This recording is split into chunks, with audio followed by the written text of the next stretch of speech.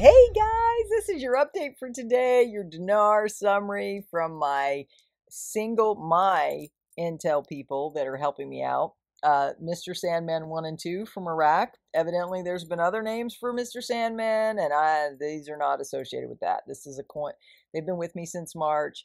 They're really incredible guys. They're helping out over there, keeping things secure in Iraq, and I love the intel they bring.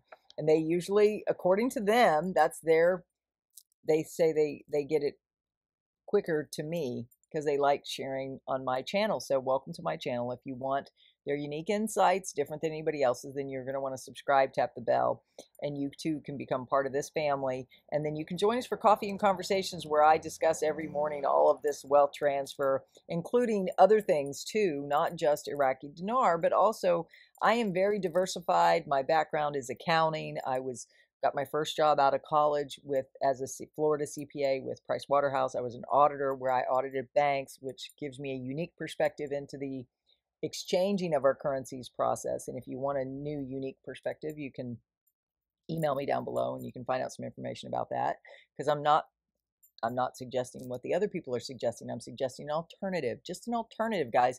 There are so many differing, diverse things going on in this world. You need to understand you can carve your own way in it, all of it. Even the CBDCs shouldn't be scary. There's another way.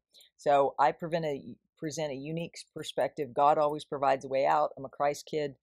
I follow the teachings of Jesus Christ, the Bible, and I bring that to bear on this as well. So I pray for everybody that's subscribed to my channel. God told me I was under an open heaven. He told me my husband and I would rule as kings and queens during this time. So I'm believing the time is now. God has told me this is done in the spiritual realm, but we need a group of believers to pull it in. So please join me on my channel, and you can join us in prayer, because that's where we're praying for this thing to manifest now, because a lot of people need it. A lot of people are beyond needing it with everything going on around us. So without going into details about that, because I like to stay up so I can keep encouraging you, there's been a lot of good news lately. Not only are they bilaterally working with Kuwait. Kuwait is one Kuwaiti dinar equals $3.24 US. Okay, that's the rate right now. Iraq is one US dollar equals 1,030 dinars. Okay, so you can see there's a huge disparity there. 1,000 dinar to one US dollar versus one Kuwaiti equals over three US dollars. They're completely imbalanced, but they're working bilaterally, collaboratively. Also, oh, I can't remember who it was. In addition to my intel, I wanted to bring you this because we're talking about Iraq and Kuwait. Iraq and Kuwait have always had an agreement.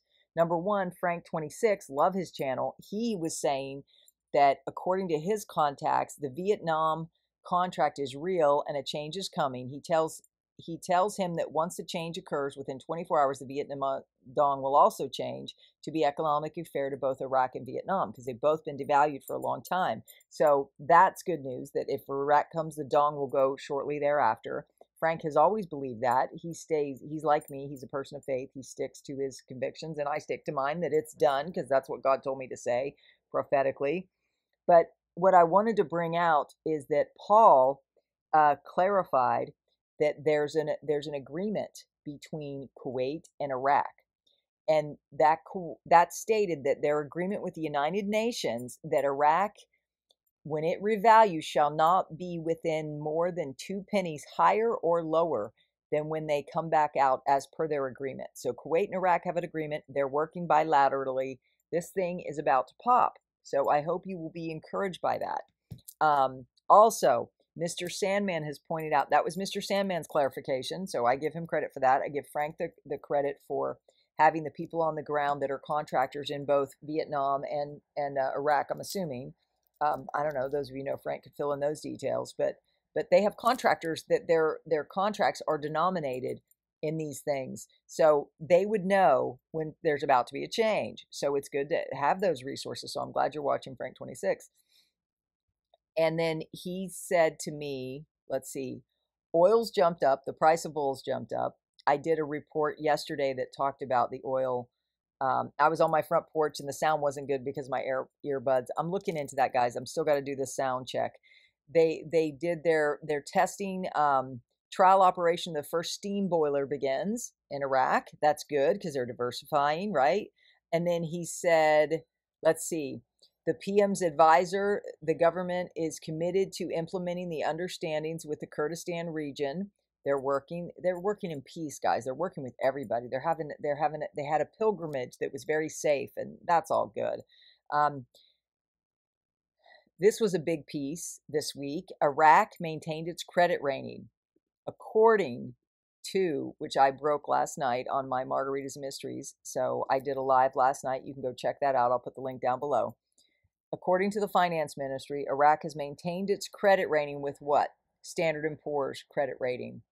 It says Iraq maintains its credit rating at B-/B with a stable future outlook with an emphasis on financial and economic stability, according to the report, indicating that the new classification came as a reflection of the policy of continuous economic and financial reforms pursued by the Ministry of Finance, in addition to maintaining the level of foreign currency reserves that exceed the external public debt and fulfilling other external financial obligations as a result of the stability of crude oil prices. So guys, this is all good. It said the possibility of improving Iraq's credit rating in the event of high economic growth, diversified public financial revenues of the oil and non-oil state, increased per capita income, and continued fiscal and economic policy reform. Standard & Poor's is sticking with Iraq and sticking with the exact same credit rating. Well, what's going to happen when it revalues? So guys, I really think it's positioned to revalue. You got to read between the lines, right? And you need to watch The Big Short to understand why some of these rating agencies are way behind the curve, right? So watch The Big Short. It's a good movie. It's based on a true story. You should watch it. It'll bring you understanding about a lot of things going on right now. Then he sent me a new article that says the federal government has fully implemented its financial obligations towards the Kurdistan government spokesperson Al-Awadi says. And then he sent Iraq develops its infrastructure by building glass fiber. It's interesting. They're diversifying their means of. Oh, shoot, that's not good. I didn't mean to start that. Sorry. I didn't realize it was a link to a YouTube video. But I'm glad he's sending me everything he can with regard to Iraq. So he's keeping us posted, and I'm relying on him for that. I thank the good Lord that he's doing that for us. So the federal government has fully implemented its financial obligations toward KRG government spokesman Al-Awadi says. It says, let's see, towards the Kurdistan region. The federal government has fully implemented its financial obligations towards the Kurdistan region and has made the utmost efforts to provide solutions. He said that in a post on X, formerly Twitter. It says, until the end of June, the money owed by the region reached to more than 3 times the share of the region according to the actual expenditures of the state, while Kurdistan region government KRG did not deliver oil and non-oil revenues as required by the federal budget law. Notwithstanding the lack of commitment of KRG, the federal government has taken the decision not to hold Iraqi citizens in Kurdistan responsible for their noncompliance, and they worked as permitted by law by taking decision in the council ministers to lend the region until its financial problems are fundamentally resolved. Al-Awadi stressed the federal government is as keen on the rights of the citizens in the Kurdistan region as it is on the rights of the citizens of other governments, and that adherence to federal laws and agreements concluded under the Constitution is the shortest path to completing financial transfers and enhancing confidence. Guys, everything is set for this thing to go if you would just have eyes to see. I hope you like this summary. I hope you will comment down below. It is Friday. Enjoy your Friday. I'll come back over the weekend and bring you summaries because I do this almost daily. So please reward me with a like and a subscribe. And I'd love to see you in a live chat. I'm going to do that this weekend as well. I really don't take any days off. I keep going because why? I think it's that close. And I want to help everybody understand how keen it is that we all believe this and use our manifesting prayers and powers of whatever you call your manifesting universe, whatever, to bring this in, because we all need it in Jesus' name. Amen. God bless. Have a good day. Comment down below. Did you like this? Do you want more of this? See you later.